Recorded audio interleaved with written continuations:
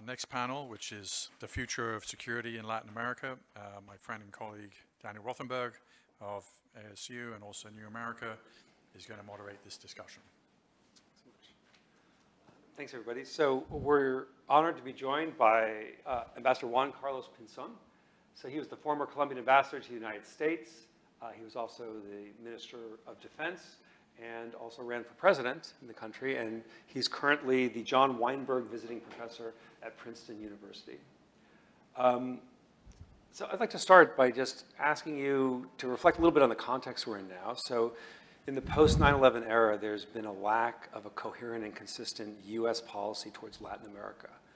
I'm wondering if you think that such a policy should be enacted, developed, and if so, what would be like the core principles that would motivate a policy like that?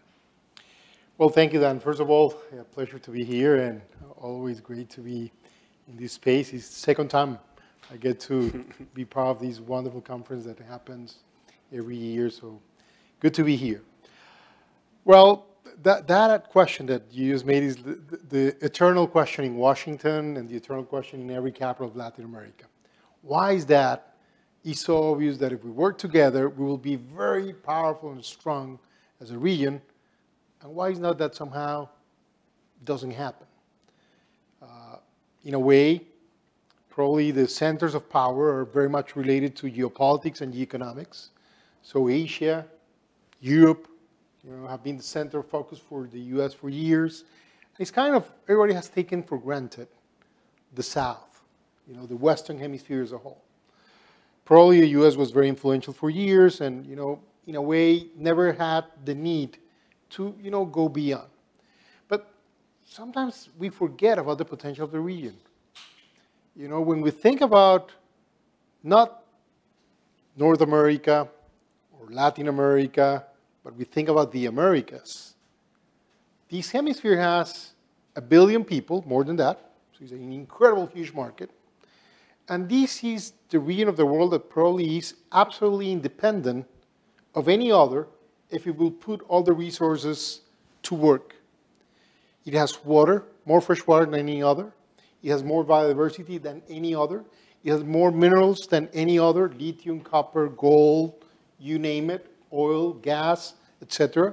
It has a region, especially in the tropical center, where we can have access to wind and solar power. The capacity to produce food in the Western Hemisphere is second to none in the whole planet. So what explains? We cannot see it like that and make it operational like that. And that's the big thing I believe we need to think through. The other part we should not forget is that Latin America continues to be a very young area of the world.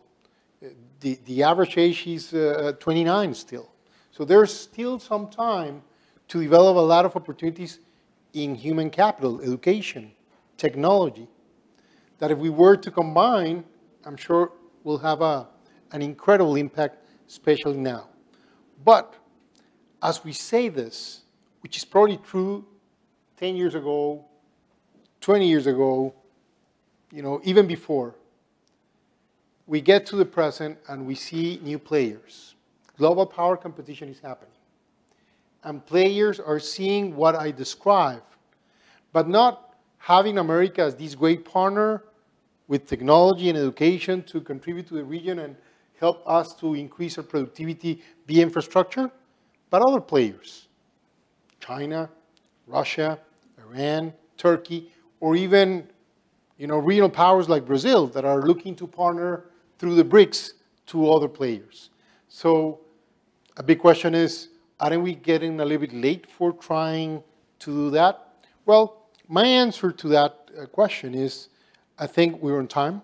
I think there are many cultural reasons and historic reasons, including the fact that we have democracy, including the fact that here in the United States, we have probably the 4th or 5th largest Latin American country of the world.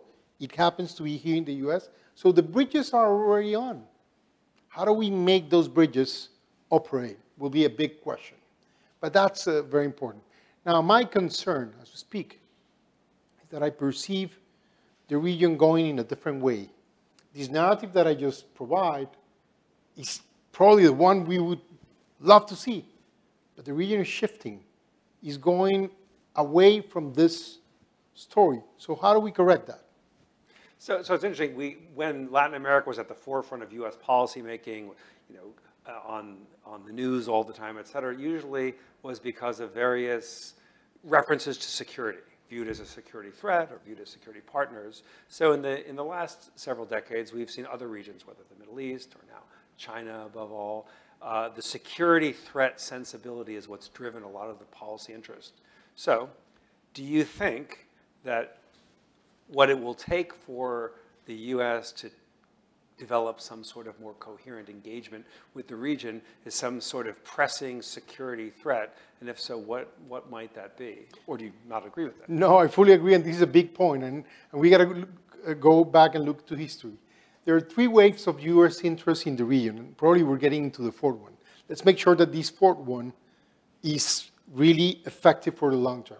Let me remind you, the first time the U.S. really realized about the Western Hemisphere, and the hemisphere looked at as a whole, as an important place to try to do things, was prior to the Monroe Doctrine. And why did that happen? Because all of us agree at that time that we didn't want the European powers to come back. So somehow we found this idea of the Americas for the Americans, meaning the Americas, not the United States of America, but the whole Americans, and Americans not only those that were born in the US, but all of us who were born in the Americas. So that was the first time. But then, kind of we forgot the Europeans got into their own wars. They fought for 100 years, in the end of 19th century and 20th century. But suddenly, by, the start of World War II, there were 2 powers that were trying to project global power.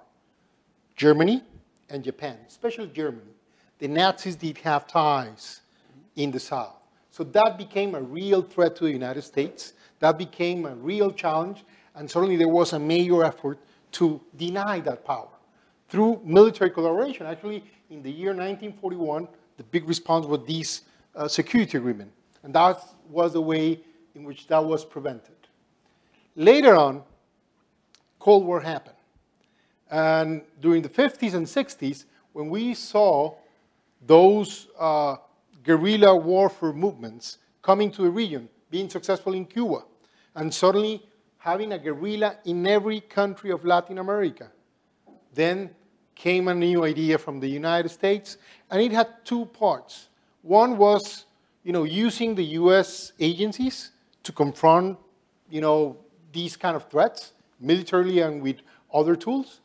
But also there was a social economic tool that worked very well and was, somehow the Alliance for Progress from President Kennedy that somehow had an impact and create this balance that, yes, the U.S. can create progress and prosperity. As time passes, that was abandoned in a way, and we forgot that in time.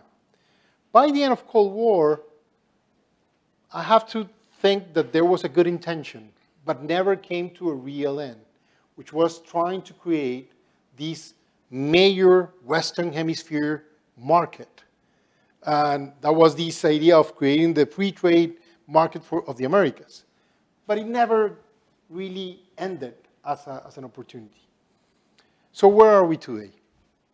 Latin America was taken for granted. The US got very much engaged into the Middle East, into Central Asia. More recently is looking a lot to the Pacific. And Latin America was taken for granted, but now is being contested. And somehow these powers are here again. Here's where we have an opportunity. I see out of the geopolitical competition an incredible opportunity for the US to go for this 4th wave of interest in the hemisphere and work hard.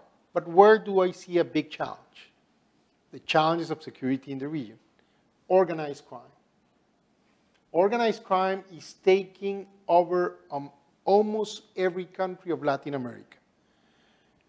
From Mexico to Argentina, including definitely my country, Colombia, you will see the presence of organized crime in politics, in power, in territorial control, and creating an effect in society. Of course, that is very much connected to political realities. Inequality continues to be there. Corruption continues to be a terrible disease.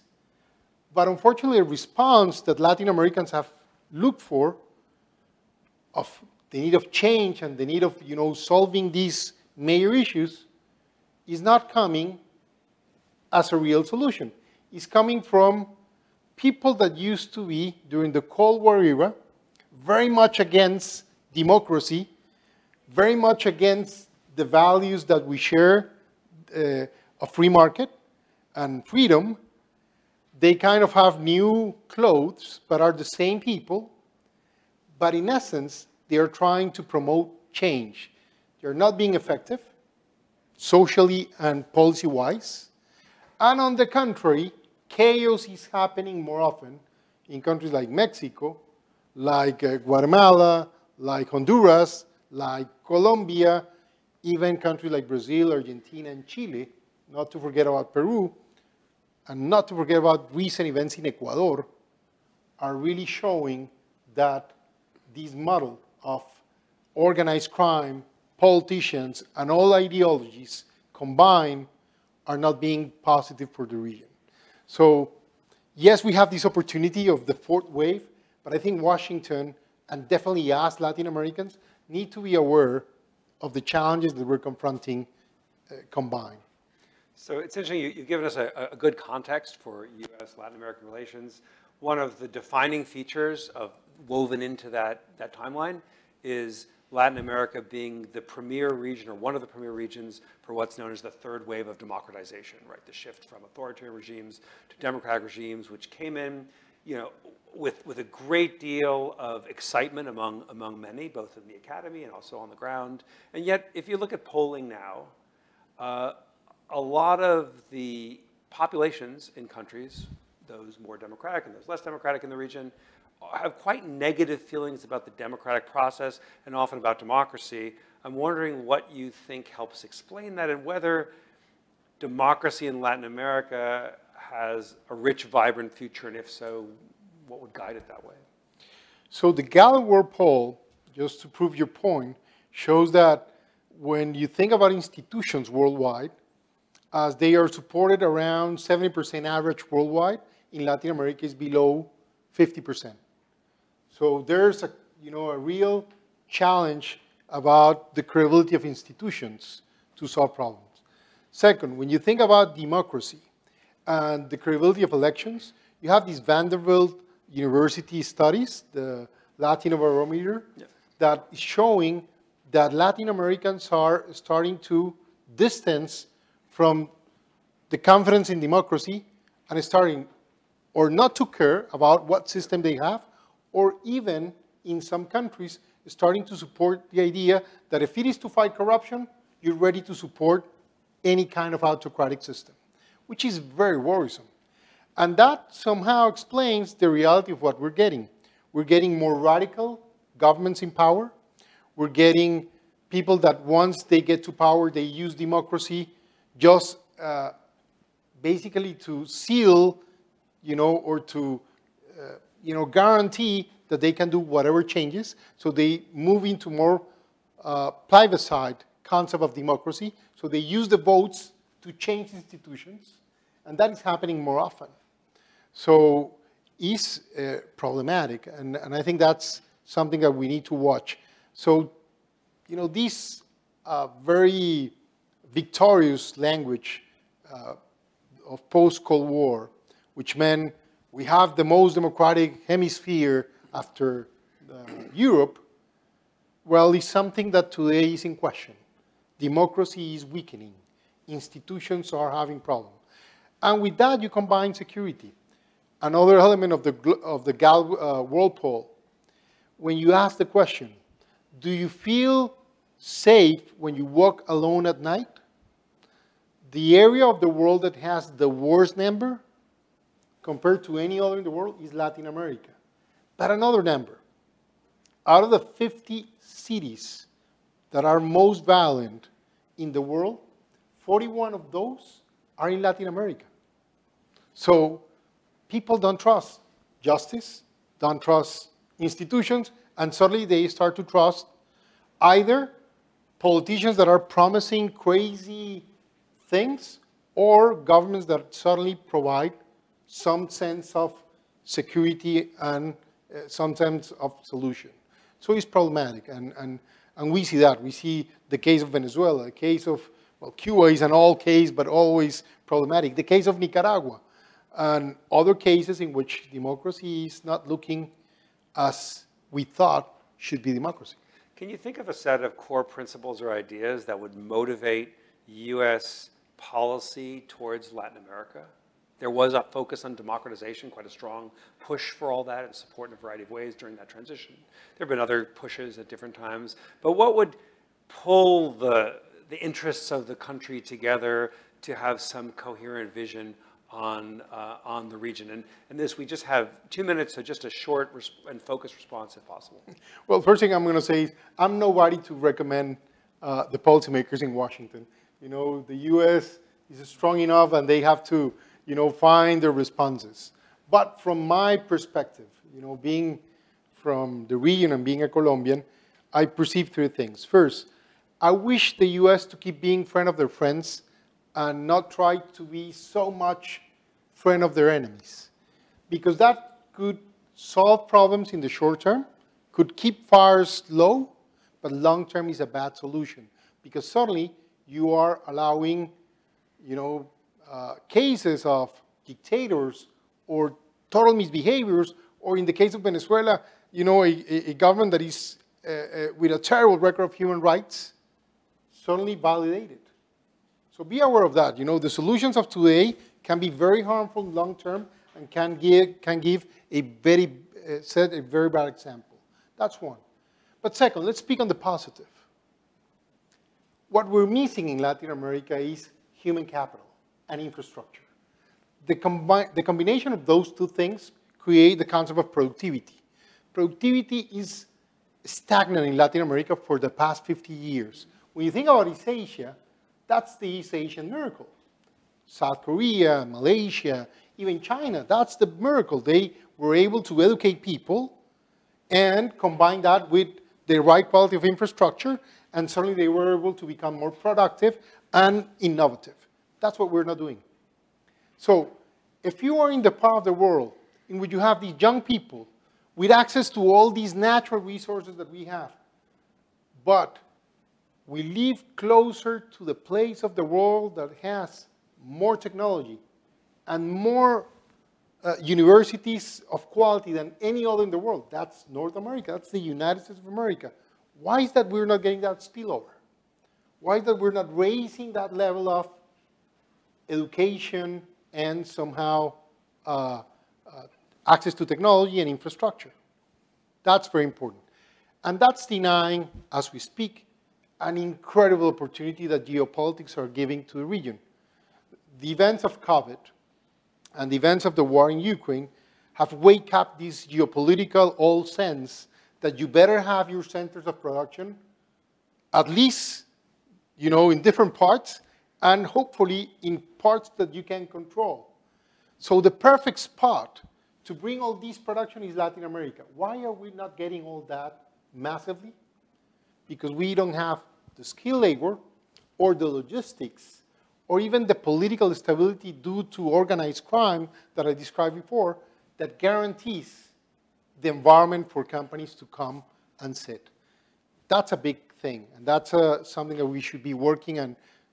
That would be ideal if we can really focus on both US policy and, of course, Latin American institutions, private sector, different kinds of leaders, and hopefully governments. But I see many of the governments in Latin America distracted with, as I said, all narratives, and some of them very compromised with organized crime, which is very concerning. Thank you so much. Thank you. Thank you.